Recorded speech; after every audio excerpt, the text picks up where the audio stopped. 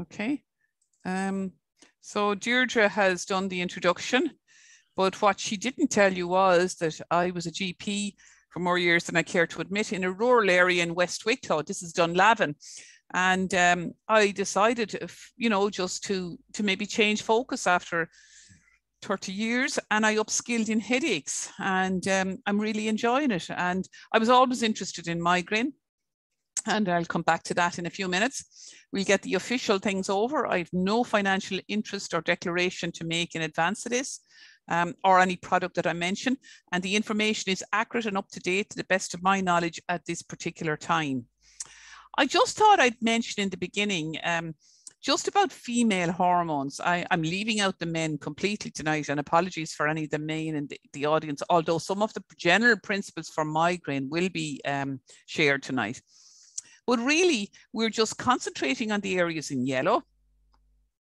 But you know, there are so many areas for women and the migraine that affects them that it's just, you know, it's important to educate yourself, no matter what age you are, if there's migraine in the family. And migraine can start as young as 8.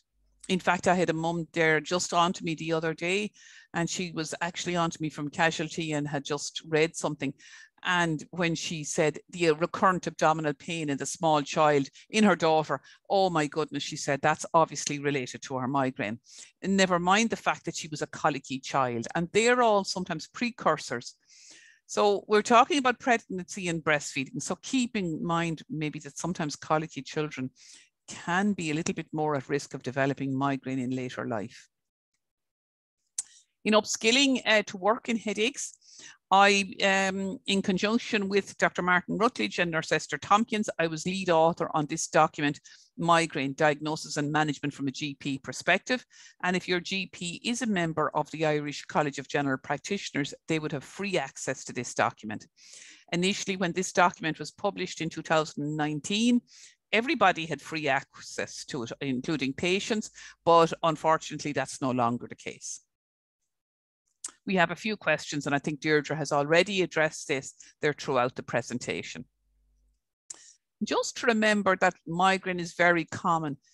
Like 42% of all women will have had a migraine. That means like almost 1 in 2 people will have had, almost 1 in 2 women will have had a migraine sometime in their life. Almost 1 in 10 people will have migraine. And I mean, Dr. Martin Rutledge reckons there's 750,000 people. And really, the really big thing is for women between 15 and 49, they're teenagers, they're going through education, they're thinking about having a family, they're trying to work. I mean, this is a really productive time in their lives, and it's the highest cause of disability. And it's a very significant disability at these particular times. It's second to back pain for disability, non-fatal disability. I mean, back pain is pretty common, and depression, but migraine is just up there with the back pain. And these are not Irish figures. This is worldwide, the WHO. So to go back to the subject in question tonight, you know, migraine and pregnancy. And I mean, less than 8% of people worsen in pregnancy, but really for those who worsen in pregnancy, it's just awful. And the best advice I can give you, if there's one thing you can take away, is have your migraine well controlled before you get pregnant. But really, almost 1 in 2 pregnancies are unplanned. So are you going to really have your migraine well controlled before you start? But that's what you should be thinking about. And then the sodium valproate and the topiramate, they're 2 drugs which are used to try and prevent migraine and help prevent it. They're contraindicated in pregnancy. So if you do happen to be one of those people with an unplanned pregnancy, they need to be stopped straight away. I haven't mentioned veniflexin here, but there's a little bit of debate about veniflexin, but by and large, veniflexin can be used if the benefit outweighs the risk. And we'll discuss benefit outweighing risk as we go ahead. And ideally, of course, you should perhaps discuss with your neurologist, who's a headache specialist, about getting pregnant. But really, the difficulties of getting an appointment, and with a neurologist is really difficult. And if you're fortunate enough that your GP has an interest in migraine, it might be wise to consult them. And particularly, hopefully with the information and the direction I can send you tonight, you may be able to direct your GP and help your GP become more informed on the subject. In the document I produced there earlier, we have a small bit about breastfeeding and pregnancy in it, but this presentation tonight is more detailed. I do plan an update of that migraine document, and I do plan to make it a bit more detailed. And you know, all the audience here, you know, migraine is more than a headache. And as a medical practitioner, I need a detailed history when I'm talking to somebody with migraine. But really, I'm probably speaking to the people who know more about it than myself, because I'm not a migraine sufferer, but we've migraine in the family. And you've seen a relative with migraine. You probably know it's migraine before you even get there. And you know that the migraine can last, attacks can last up to a week. And in medical terms, we talk about the prodrome, which is in the beginning, and the postdrome. And in between it, you have this headache that can last 3 days. And my goodness, you're really miserable. And then you're another 3 or 4 days and you're recovering from it. But you could be a few days beforehand and you've the neck stiffness. And then the other part, 20% of people will have aura. Now, and this is where I come back to my time as a general practitioner. I would say in the late 1990s when the triptans came out, and they were a wonderful thing for migraine.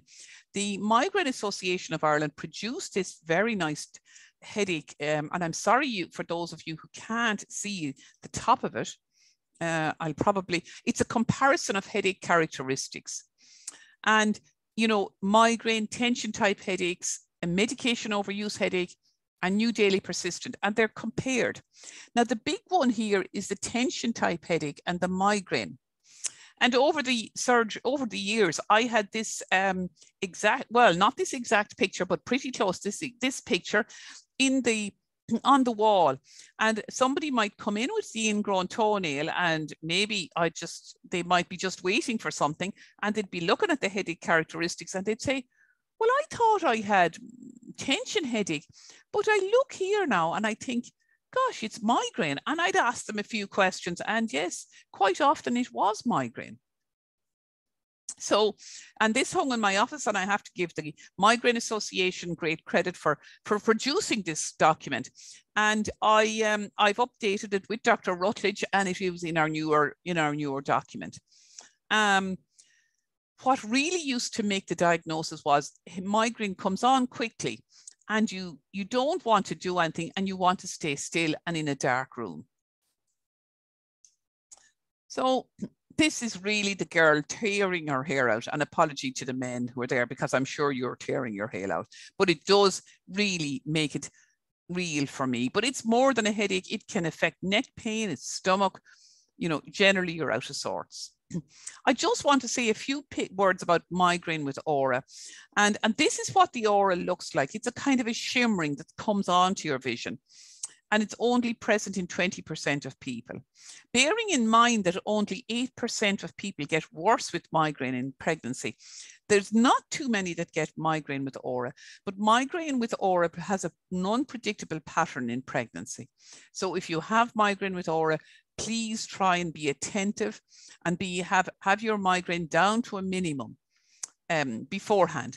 Unfortunately, topiramate is quite good for migraine with aura, but topiramate is contraindicated with migraine with aura. We'll come back to that later.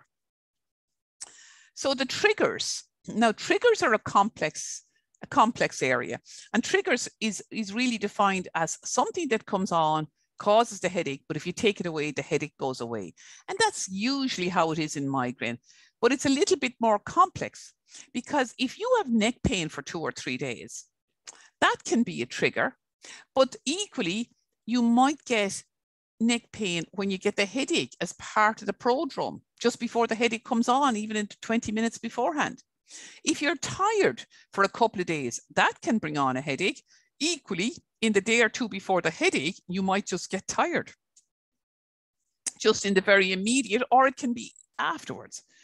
like neurologically, we're all different, and that's why everybody gets different symptoms. And this is seen through all neurological illnesses. It's not unique to migraine. There are other neurological illnesses I'm aware of and familiar with, and neurologically, we're all different, and the same illness affects people in different ways. The triggers, now cheese, chocolate, and red wine. And in the 1990s, we thought they were triggers, but in actual fact, we now feel they're cravings in the aura phase. So for some people, the red wine is a trigger, but for more people, it's a craving. How do you know? Well, you've just got a bit of trial and error. I just want to point out here in particular, stress is implicated as a trigger in 80% of migraine, hormones in 65%. Now, particularly in migraine in pregnancy, really, we can't do anything about the hormone triggers, and we'll come back to that again. So the things we've got to really concentrate on are the stress and the not eating. And of course, pregnancy in particular, rather than breastfeeding, has another trigger with the not eating. If you consider that in pregnancy, it's not uncommon to have a bit of nausea, as poor Kate Middleton knew at one stage. The weather, there's nothing we can do about. The sleep disturbances. Well, we have to look at the sleep, the perfume, the odors, and the stress. And we have to do the best we can about the not eating if we're pregnant or considering that we might like to become pregnant. And then what if you have a few triggers at the one time? Well, the menstruation, maybe you're pregnant, the bit of stress at work, a late night, a missed meal. So, I mean, it's really just very difficult. It becomes very difficult, and you're vomiting with the pregnancy, you're stressed, and then the migraine comes on, and then the vomiting gets worse. And my goodness, it really gets into a vicious circle. So really, you have to preempt this, and you have to mind yourself if you have migraine and you're thinking about pregnancy or you are pregnant. So does chocolate cause migraine? And the answer is no. It's now considered a craving. But I do want to make a word here about typical food triggers in migraine. For some, as I said before, it's the red wine, but the MSG, the monosodium gluconate, is really, it's quite a common trigger in Chinese takeaway, canned vegetables, canned foods. So really, it's got to be, I'm afraid, ladies, it's the good vegetables, none of the canned food, none of the takeaways. You know, you've got to maybe really get down to it. And Tesco delivery, we've all got more used to it maybe with COVID. Maybe the Tesco delivery, and really Lidl and Aldi over the years have done wonderful things for vegetables and fresh vegetables and fruit, because when I was at that age of pregnancy, really, there wasn't as much variety, and the cost of fruit and vegetables was quite prohibitive, particularly a few nice strawberries or raspberries or, you know, something like that. So the next one then is the ideal lifestyle for those with migraine who are trying to conceive pregnant. And it's a regular body clock. And we'll see in some of the information from the NHS that really and truly, if you're up 30 minutes later in the morning, like if your normal time is getting up at 8 o'clock and you leave it till 8:30 on a Saturday morning, that can be enough in a susceptible individual to trigger a migraine. Dr. Anne McGregor is in the UK, a headache expert. She's really keen that all those with migraine have their breakfast at home, and particularly if you're pregnant, and that you drink the 2 litres of water. Keep the coffee to a minimum. Unchanging stress. Well, I don't know how we'd manage that in the COVID pandemic, but you really have to sit down and think about the stress. And it's not possible to keep the female hormones unchanged. I have particular empathy with those who have been through IVF, because the swings in hormones through IVF are quite substantial and can affect migraine quite significantly. The food pyramid for pregnancy is a little bit different from our standard food pyramid. And there I want to point out that meat, poultry, fish, you need 2 to 3 servings per day. The fruit, you need 2 to 4 servings, and the vegetables is 3 to 5 servings. Now the sugars, the fats, the sweets, you're to use very sparingly. And I would like to emphasize here a little bit of important thing is iron intake in pregnancy, because the iron tablets can make you nauseated. So when you are having an iron-rich meal, and for most of us that will be meat, you should take some vitamin C. If you take some vitamin C with your iron-rich foods, like the meat, the poultry, never mind the liver, if you could stomach it during pregnancy, but you know, it's always worth thinking about. It will help to keep your iron level up. And that's really important. If you have tea or coffee with your iron-rich foods, it'll reduce your iron absorption. Now, for those on a vegetarian diet, there are some foods that are particularly more easily absorbed than others, but you do need to keep in mind you need a good iron intake. And I do feel it's important to get your iron level checked, you know, reasonably regularly, because you're between migraine and pregnancy, it's difficult. But then if you let your iron count go down on top of all that, you know, it's just more difficult to cope with. Never mind if you had another small child, but we'll deal with that later. So the International Federation for Obstetrics and Gynecology at this website have a particular questionnaire. So it's pretty much as I've said there. And if you take the website there, you'll be able to see it for yourself. They're saying less than 5 days a week, you should have the snacks, the cakes, and the pastry. And that is particularly for those with nausea. Just because you have the nausea, you're not doing yourself any favors having too much cakes, snacks, and the like. This is the questionnaire. So let's reflect for a minute what happens with a normal menstrual cycle. Now, this is a normal person that has a 28-day cycle. And you can see in the middle of the month, the estrogen is at the highest level. This is the time you conceive. And then as the period comes, the estrogen level drops. And there does tend to be a slightly increased amount of migraine at this particular time of the month. So basically, if you could keep your estrogen level up, it should help prevent migraine. Now, we won't get into tonight how you'd keep the estrogen level up for those who are not becoming pregnant. But the theory is, if you keep your estrogen level up, and you'll see in the next slide, well, just the one after that, we'll just come to that in a minute. If you look at this slide, you can see this is the normal variation, the up and down that I showed you. This is the perimenopause, where there's terrible fluctuations, but that's not what we're dealing with tonight. And this is where I spare the thought for those teenagers. But life is improving after the menopause, and we should keep that in mind, and it'll give you something to look forward to. So in pregnancy then, as I said, we're starting there at that, you know, it's only at the high level, but the estrogen stays kind of stable. So for the first little bit of time, you might get away and you mightn't have too many problems. And then as the estrogen level rises, it should be a protective influence. And that's why less than 8% of people develop, less than 8% of people, their migraine doesn't worsen. Now, parturition is where the baby is born, and this is what happens after the baby is born. But we'll deal with that in more detail later in the presentation. So, women with stable migraine, only having 2 days, having the 2 days before the period or the first 3 days of period, they've got what we call pure menstrual migraine, and they often see an improvement in their migraine. But, you know, their migraine needs to be stable for them to see an improvement. And migraine with aura, as we said before, follows an unpredictable course.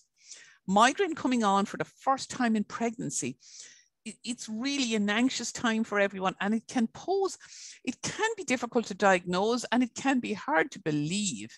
And there's where maybe it's the diet is actually causing the problem. And you can hear from what I've said to you that the pregnancy affects nausea and can cause a reduction in what you're eating, but also that can precipitate the migraine. So it kind of makes a bit of sense, I hope, to people. And we're just coming back to this, the regular body clock, the ideal thing you need to do. So even if you're considering becoming pregnant and you've migraine, this is what you need to do. And you need to take, of course, your folic acid. So this is a question we got in. I suffer from bad migraines. I'm 6 weeks pregnant and I'm getting bad attacks. Can I get an injection? Well, I'm afraid there's no magic cure and no magic, but there's lots of options. So when I get a question like this, the first thing I'll deal with the first thing I do, but we've covered this already. The first 13 weeks are most difficult from the nausea of pregnancy, but from the migraine perspective, the estrogen is rising, so it may help. But if you do get vomiting and you have migraine and you are pregnant, really you need to look for medical attention early in play. You need to try and avoid the dehydration and don't skip the meals. Stay out of work if necessary and keep stress to a minimum. And try and get a good night's sleep and get up at the same time and go to the bed at the same time. These are the first things. In the second and third trimester, you know, people often improve a little bit more because they haven't the nausea. But what I find in a second pregnancy, if the first pregnancy, they might improve. Sometimes in a second pregnancy, your sleep is more disturbed, and disturbed sleep is an independent risk factor for migraine. So a first pregnancy, you might do okay. A second pregnancy, it could be completely different. It all depends upon what stage you're in your life are. If you've decided to do a master's degree and move house in the first trimester or the first pregnancy, that's not going to do you any good.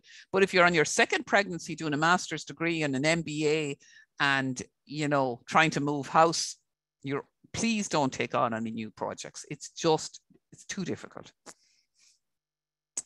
So when I would have somebody, if she was 26 weeks pregnant, sorry, that's a bit high.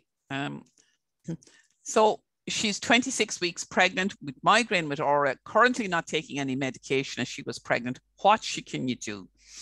And these are the questions I'd ask her. What are your circumstances? Are you already a mother? Are you working?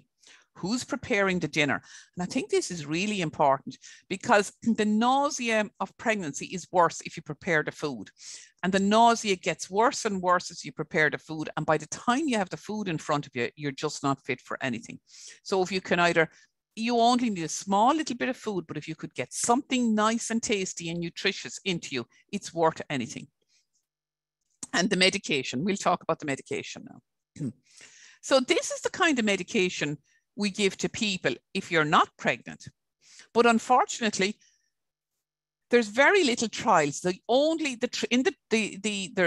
some good information for the ibuprofen. Paracetamol is generally considered to be safe. Sumatriptan, there's more information on the sumatriptan than there is on any other triptan. And anti-sickness tablets can be taken. And if we go to the NHS, in the Oxfordshire Clinical Commissioning Group, you know, they talk, the first thing you do in pregnancy is you look at the lifestyle. You look at the sleep.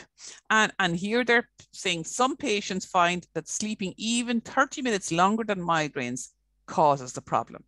Disrupted meal times, aggressive diets, regular meal times, encourage regular meal times to avoid fluctuations.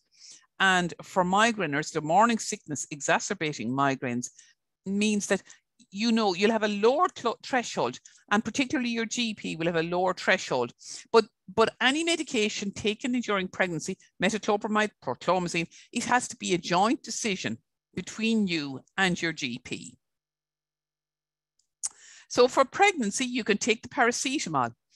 You can take the ibuprofen or the naproxen between 12 and 24 weeks. Now, we'll come back to the half-life in due course. So we'll just come back to that. Sumatriptan is relatively safe, but as I said, there's no data about other ones. The problem is that no pharmaceutical company will recommend medication in pregnancy. As you know, in the literature, it says consult your doctor. So if you want to make a decision, you have to talk. Yourself and your doctor need to get down and talk about it. And we hear this great sentence of risk versus value. And very kindly, the Oxfordshire Clinical Commissioning Group have discussed this. Now, I know perhaps maybe you might like to read through this. Most migraines improve during pregnancy as a general rule, but 1 in 10 get a little bit worse, normally in the first trimester. Several migraines can have negative consequences for the mother and the fetus, including poor nutrition, dehydration, sleep deprivation, increased stress and depression. And there, by the poor nutrition, if you find you're losing weight, it can be serious. I mean, it can cause high blood pressure.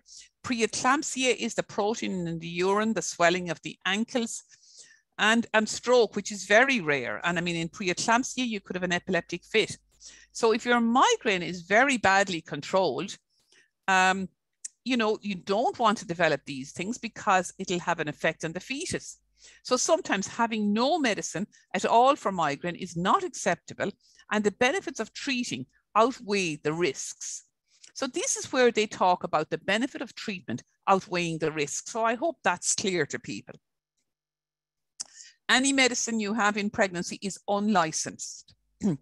So there is this medicines website below, which will talk about the medications, and it's written in layman's language. So I think that's a really important slide and really important information, you know, when you're worried about the medicines and worried about taking them, particularly in pregnancy. Just take it. If you're having migraine days, headache days on 8 to 10 days per month, or if they're not responding to these acute medications, that's when you would consider taking a preventative medication. And there are preventative medications and preventative treatment. We've already discussed being in good health and having the prevention early, but there are medications which are internationally accepted as being without too much risk. There again, you need to weigh the benefit and the risk in pregnancy. Obviously, you should see your neurologist or headache specialist, but there again, it's difficult. And often general practitioners who are well used to dealing with people in pregnancy can well advise you a little bit. Aspirin, 75 milligrams from week 12, is now considered a standard of care in pregnancy and migraine. Propranolol. Now, the experts with the NHS in Oxfordshire are recommending 80 to 240 milligrams, but often a lower dose, 10 to 20 milligrams twice a day, may be helpful. And for those who can't, whose sleep is disturbed and have migraines, amitriptyline is a very good drug.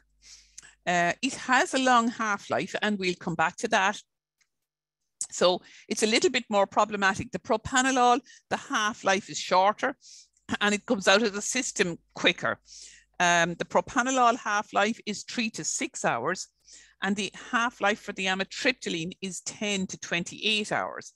So if you were taking these coming up towards delivery date, you might want to go off the amitriptyline a little bit earlier than the propranolol. The choice of preventative depends upon your general health and other issues. As you saw there, the propranolol is contraindicated in aspirin. And, you know, migraineurs are very sensitive to drugs, but sometimes even a small dose of one of those drugs works quite well. Medication is only 30 to 50% of the answer. And we always like to start at a low dose because people with migraine are so sensitive to medication. In the literature from the Oxfordshire group, they're saying you may get a response in 6 weeks, but normally it's accepted. It takes 3 months for an improvement. And there you may say, my goodness, is it worthwhile taking anything at all, or the pregnancy will be over? Treatment failure in international circles is defined as a lack of response at the highest maximum tolerated dose after 3 months. But you play a very important part in prevention of migraine yourself with the lifestyle. And usually neither amitriptyline or propranolol work in the presence of medication overuse. The first line preventatives in Ireland when you're not pregnant actually include amitriptyline and propranolol. you know, you may not take as large a dose as you might if you weren't pregnant, but they are worth considering, and they are good drugs and have proven very useful over the years. Candesartan is another option, and that's used in treatment of blood pressure. So it might be worth talking to your cardiologist if you have blood pressure and migraine, that candesartan might be a useful drug, but the risk to the fetus, and I'm not sure if I'm pretty sure there's no real work done in the candesartan. There again, you could consult the medicines website that I mentioned earlier, and it may be able to help you further. There are other medical interventions which are worth considering in pregnancy, and they include the greater occipital nerve block and neuromodulation, which we'll discuss now. So the woman who comes in at 26 weeks and she's having the migraine with aura and she's not taking any medication, well, she definitely could do the lifestyle medication, the lifestyle changes. She could have the triptan, discussing the benefits versus the risk. Now, if she has migraine with aura, she'll take the triptan just as the headache phase starts. And she has 3 preventatives there. She is 26 weeks, so there's only another 14 weeks left in the pregnancy. But really, it certainly might be worthwhile considering taking something. The greater occipital nerve block, and you can see in the picture where the greater occipital nerve is, and this is the area you inject it. It's a good treatment. It helps the migraine by numbing the greater occipital nerve. It can come into effect within 15 minutes. It can last for weeks to months. It's preferable only to have it a couple of times in your lifetime, because it can cause atrophy of the skin there. But for an emergency situation, maybe with an unplanned pregnancy, it's useful. It's quite useful. This is an electronic device. It's a neuromodulation device. It delivers little tiny jolts. You can use it when you have an attack, or you can use it on a regular basis to try and prevent an attack. Just some of the non-pharmacological details, and here I'll bring in Deirdre in short. Sometimes even something as simple as an ice cube on the roof of your mouth, or a cold pack. The wheat cushions in the microwave, because heat and cold are very individualistic. Some people find they do better with something cold, and some people find they do better with something hot. The Migro cap, and Deirdre might mention this as well, people just are really impressed with it. And then there's a stick which contains the peppermint and lavender. And this you roll onto the template, roll on. And it's very useful in pregnancy. In breastfeeding, you might skip the peppermint. You might have to skip this one because it contains peppermint. Tiger balm lotion, also pretty good, and pretty good for those people who have trouble with their neck. And then there's Cool and Soothe pads, and I'm reliably told they're available in Boots and not too expensive. So there's quite a few things you can do. There's always the ginger tea and the peppermint tea in pregnancy only. The essential oils, and I'll leave this with Deirdre. I'll hand over there to you, Deirdre, to talk about the essential oils. Thanks, Mary. That's brilliant. Thanks. Yeah, as Mary was saying, there are a few non-pharmacological options and more what they call natural options that can be used, but you have to be really, really careful, because some of them, they have to be specific for pregnancy, or specifically approved for pregnancy, breastfeeding, and for infants as well. So especially with essential oils, first of all, speak to your doctor if you can, or a practitioner, a good practitioner who is qualified, and you know that that you're fairly sure they're reliably qualified. Only use the oils approved for pregnancy, breastfeeding, and for use with infants, because they can have effects, and you just want to avoid anything. Don't use anything undiluted directly on your skin or on your baby's skin. Do a patch test on your own skin, like, you know, that with hair dyes and other things, we're always told to do patch tests before we try them. Don't go over the recommended number of drops. They're given out, or their doses are in drops for the reason that they have to be, only very small amounts of oil have to be used. So don't exceed the number of drops that are recommended for a particular oil. Don't use them near your eyes at all. And don't, whatever you do, take them internally. Don't ingest them. Some are recommended for bathing and that kind of thing. But again, you have to be very careful because they touch your skin. So you have to just make sure that you'd be able to tolerate them. And like I said, only certain oils are regarded as safe for pregnancy, breastfeeding, and infants. Other things that can be good. Now, Mary mentioned a few things like the Migra cap. The Migra cap can be particularly good for people who find cold helpful. It's basically, it's a kind of a cap that encases your head.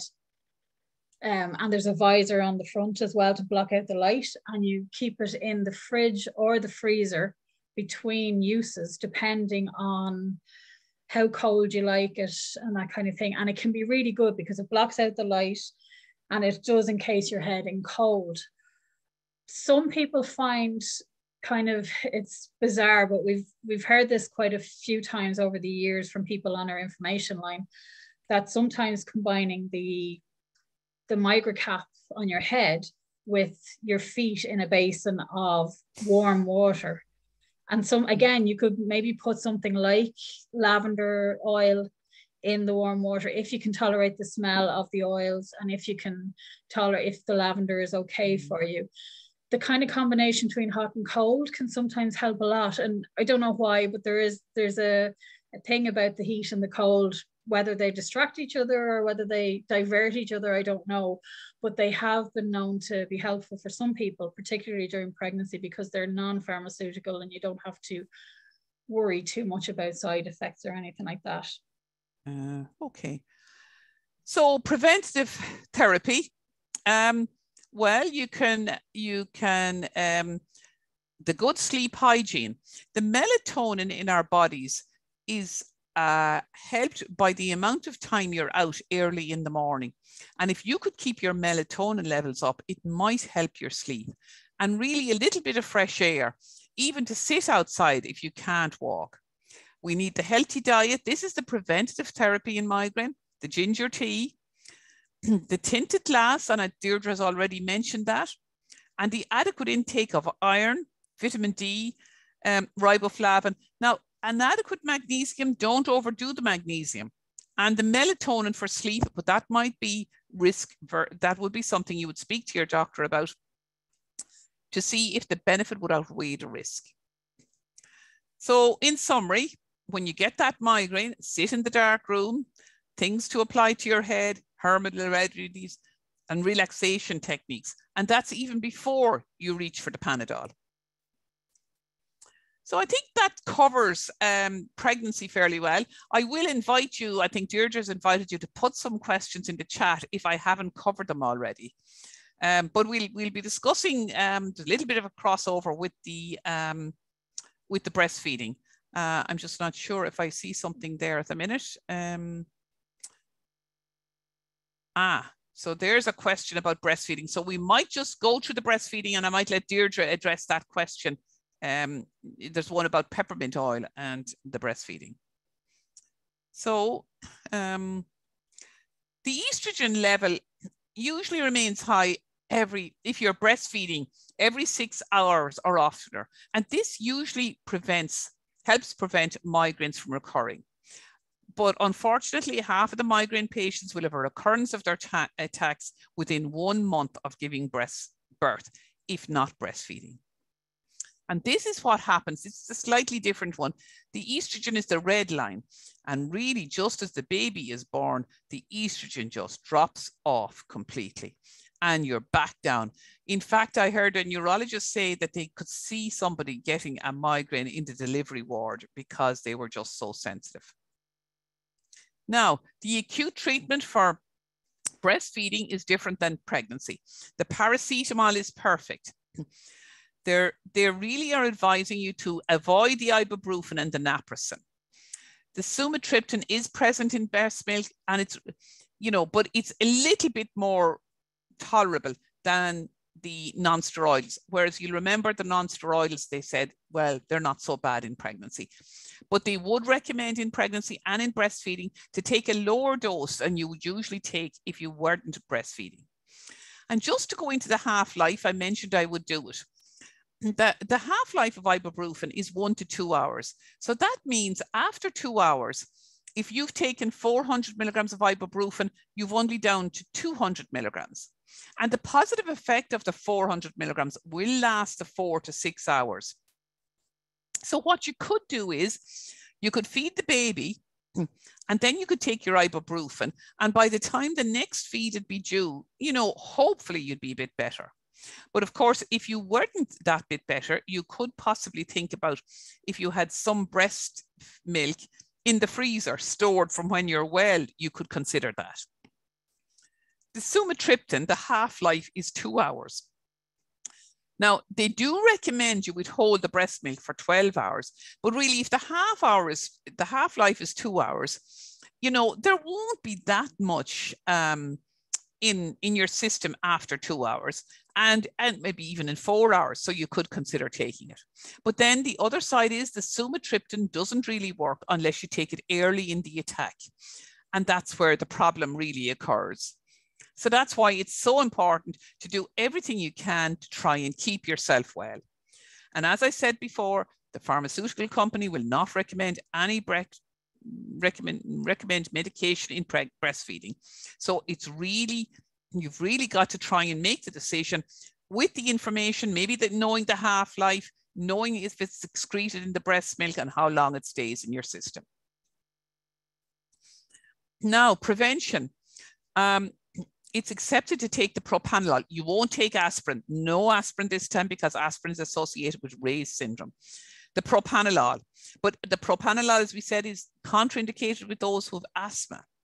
The amitriptyline. The amitriptyline, what they say is it's excreted in breast milk and it's often in too small a dose to be harmful. Bearing in mind, if you took the amitriptyline maybe at 8 o'clock when the baby would have fed, the half-life, you would have had the benefit of in your system, the half-life would be reduced. And, you know, in a short space of time, you might be fine. And you could also consider the greater occipital nerve injection and a cephalin neuromodulation device as a treatment in breastfeeding. I just put this slide up to say to you, this is when people are given medication, and we'll say the proportion of patients, they're all taking their medication in the beginning. And this is time, 100 days is about 3 months. By and large, almost after a month, only slightly more than a half of people are taking medication. A month's medication, if you remember, I said, some people are saying after 6 weeks, you can judge an effect, but at 3 months, you really need to be taking the medication for 3 months before you can say whether it's working. A diary is essential. It's essential for me to monitor your progress, to know how you are, because when I see you every 3 months, if you haven't got a 3-month diary, I really don't know how you are. It's so important. And there again, the Migraine Association led the way there. We now have Migraine Buddy for the younger people, the phone app, but I kind of prefer this one. I find I can just see it straight away. But this is usually what well, it's not usually at this stage for the people who know me, but sometimes this is what I get when I'm looking for a migraine diary. I just wanted to make a few words about the Mirena coil, and just to say no study has been carried out to know whether it affects migraine or not. And there's a considerable disagreement among top European medical experts about whether it helps migraine or not. So for some people, it has no effect, but for others, it does make their migraine worse. And the difference, we've covered this, between migraine associated only with menstruation and ordinary migraine. The attacks associated with menstruation are more severe, last longer, and triptans don't work as well. But there are some long-acting triptans which work well if you're one of those 7 to 15% who has pure menstrual migraine only at period time. So in summary, if you're trying to conceive or if you're pregnant, stop your sodium valproate, pay particular attention to your diet, your drinking enough, your sleep, a bit of exercise, and don't take on any new projects. Think about alternative treatment and let your GP know there is information from the NHS, which is a reliable source on pregnancy, migraine in pregnancy and breastfeeding. Another very valuable site is patient.co.uk, where you will find valuable information about migraine. How many sumatriptan are safe to take without over-medicating? And we've touched on this before. It's really 4 to 6 days per month only. If you're taking it on more than 10 days per month, or if you're taking the paracetamol on 15 or more days per month, you're considered to have medication overuse, which can lead to medication overuse headache. And for those who are vomiting, I always like to remind people about suppositories. I like to remind you about the nasal triptans, which this is the nasal triptan, this is the suppository and the injection. Avoid morphine and opiate-based medications because they really lead to medication overuse. And always consider prevention if you're needing a lot of painkillers for migraine. Migraine on a Budget is available online because it really is difficult between keeping you out of work and all the different things. And there again, it's the same general principles: keep hydrated, exercise, the relaxation, and concentrate on taking the cheaper drugs. So I'd like to finish by thanking the Migraine Association for asking me to speak. I'm happy to take questions and comments. And if you want to find out more about me, I have a website, www.marykearney.eu.